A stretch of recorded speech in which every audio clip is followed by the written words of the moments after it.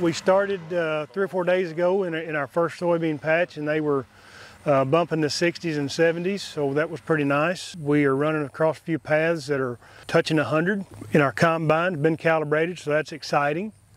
If they'll stay in the 60 to 70 bushel range, that would be just fine. We've got a lot of money in this crop. Of course, like everybody, the fertilizer prices have been awful. We've pumped July and August was pretty tough. We've watered most every week. Electric rates are high. Diesel is ridiculous. $13.50, $14 beans, $15 beans are a necessity to keep our soybean farmers in business for another year.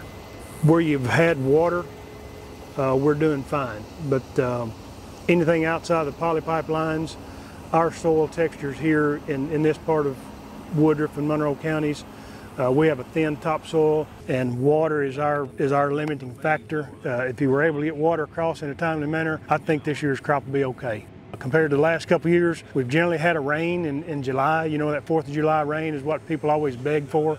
We just did not have it this time, just not enough to really count. And I would think where you had water, this crop could be better, because we've had a lot of heat units, a lot of sunshine, and it looks pretty good for now.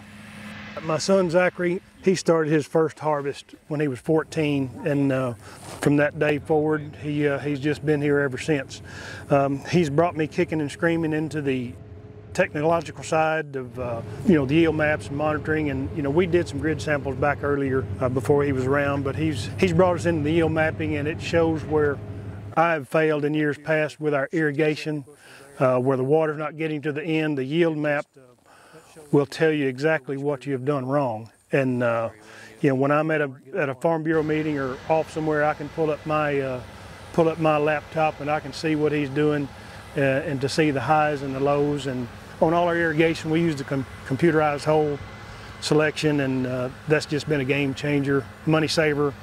Less fuel, less water in the ditches. It'll give you a 24-hour or a time frame as to how far and how long your irrigation needs to run. If you're pumping in a ditch or overnight, or there's things you can change with that computerized hole selection. It just makes money.